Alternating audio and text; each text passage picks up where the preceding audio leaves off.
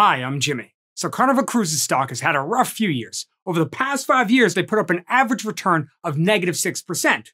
Although in the past year, they have a positive return of about 65%. Now to see if Carnival Cruises stock is worth buying today, we used discounted free cash flow. We took analyst estimates going out the next few years, discounted them back to today, and we got a fair value of about $30 per share. And this includes 2 years of negative free cash flow according to analyst estimates. Take them a couple years before the business normalizes again.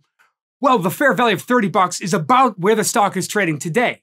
Now, personally, I don't want to buy this stock when it's fairly valued. I'd like to buy it undervalued, especially a company like Carnival Cruise, which to me demands a wide margin of safety. So I'd like to see this stock fall into the low 20s before I would consider buying it.